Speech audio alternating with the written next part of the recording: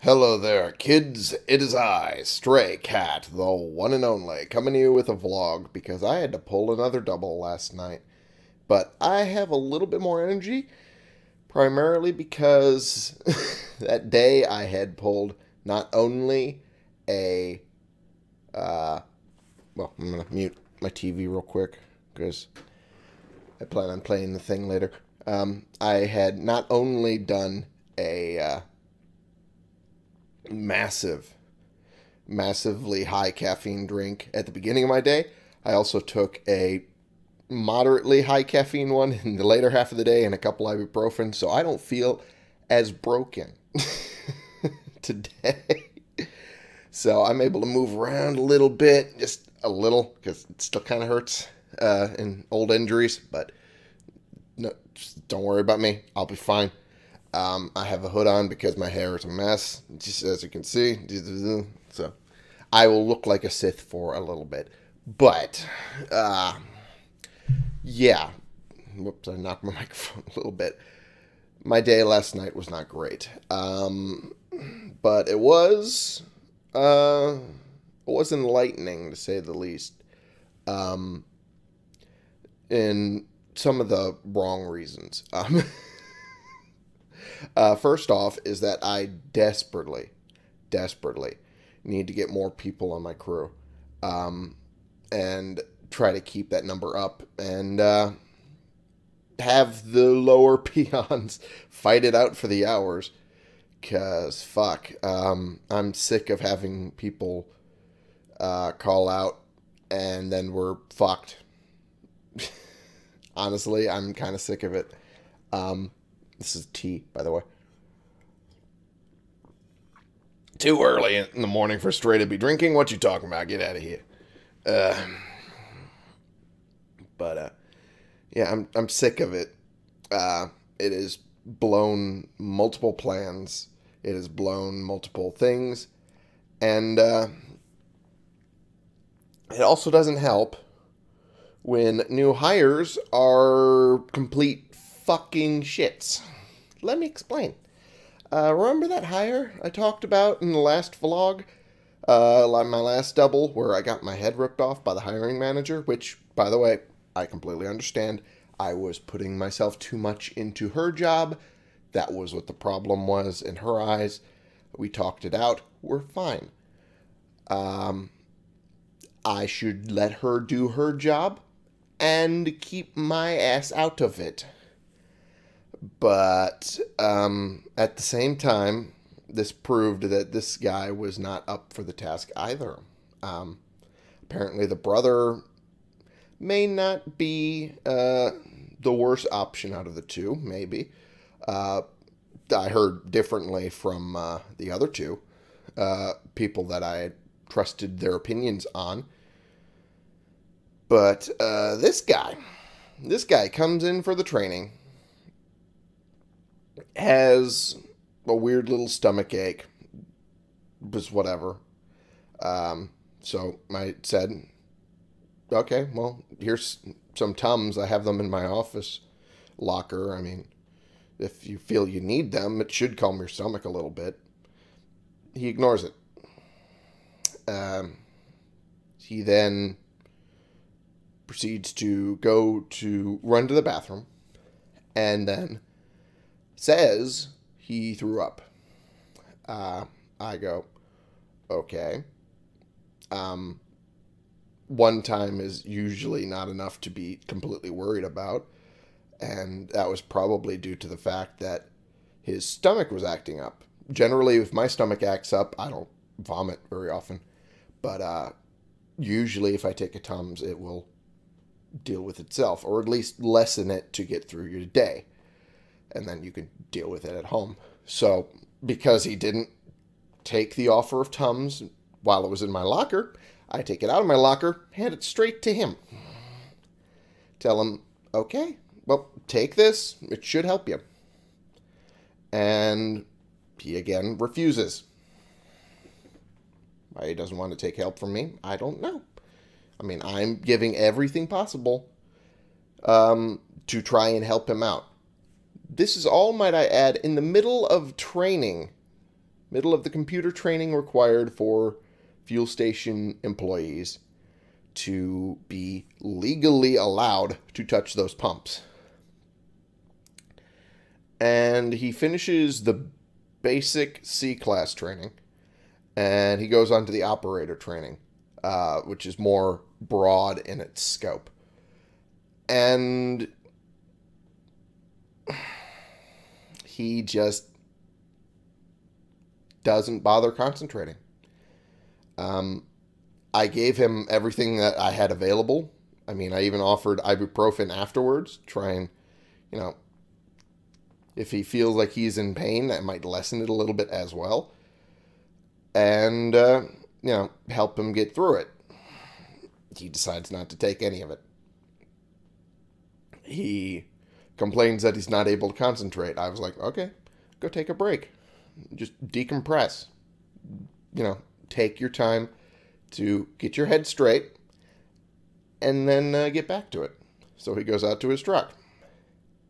About halfway into his break, he turns on the truck and then leaves. Completely. The fuck? What the fuck is wrong with these kids, man? It's like, I was a bit of a shit when I first started, don't get me wrong. But I have to say that because the former assistant manager watches my channel.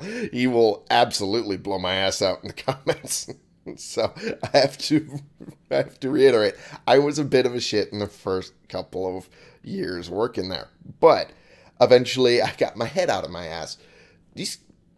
I don't understand. I don't understand some of these kids, man. Like, he didn't even finish the training. He was legit smack dab in the middle of what is required to be able to operate the pumps. We were going to get stuff done later because we were so, short-staffed that I wanted to get him out there at the pumps immediately, and then we will worry about the rest of the company required ones later. And don't even get that far because he leaves in the middle of the required stuff and never came back. At all. I stayed there until 6 p.m. like I did the last time because I needed to cover at least part of that night crew shift. I have old injuries. I can't risk throwing them out even further. The fact that I didn't today is surprising. The fact that I'm able to move today is surprising. I honestly think it's due to the fact that I downed a Starbucks triple shot and then 5 ibuprofen right with it, and it helped me get through the rest of the night, especially when I had a huge amount of cars in an hour that while one of the guys was on, the other guy, I should say, one of the other guys, just the one guy was on lunch, I covered the entire time. That was fun. And by fun, I mean terrible. But, yeah, it gave me enough energy to get through that. But then after that, I was like, let me die. But, yeah, it worked out. It worked out, I guess, kind of a little bit. Today will probably be a little bit of a shit show, but here's hoping it isn't.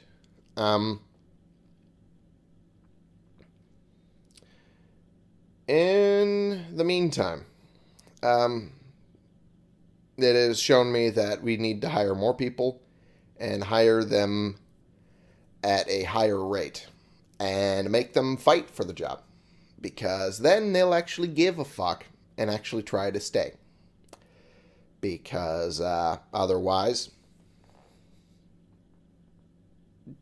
they won't get hours. It is what it is. Especially in the early parts of their employment, they're not guaranteed hours. They have to prove that they're worth the hours. And so far, hires we've been getting shown they ain't worth it. So, fuck them, honestly. I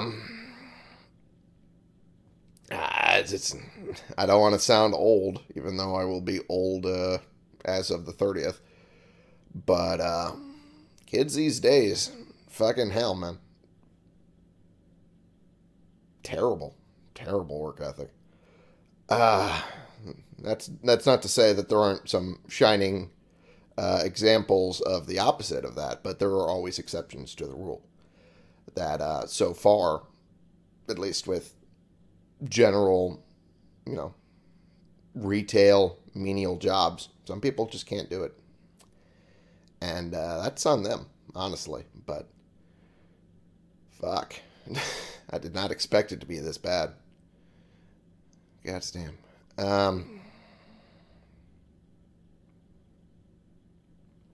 Anywho, um, with everything going on at work, it's made it so I am kind of apprehensive about doing a birthday live stream. There's also a number of other reasons as well.